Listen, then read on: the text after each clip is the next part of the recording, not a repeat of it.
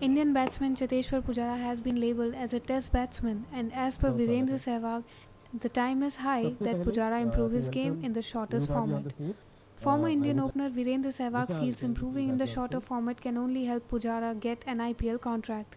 Pujara remained unsold in the IPL players auction this year, and this is the third successive year that he didn't find any takers in the Indian Premier League.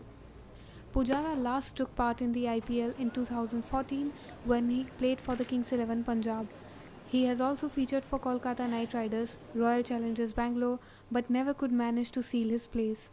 With Punjab boosting of players like Maxwell, David Miller, Sean Marsh, and Manan Vora in the side, Sehwag said batting is his team's strength.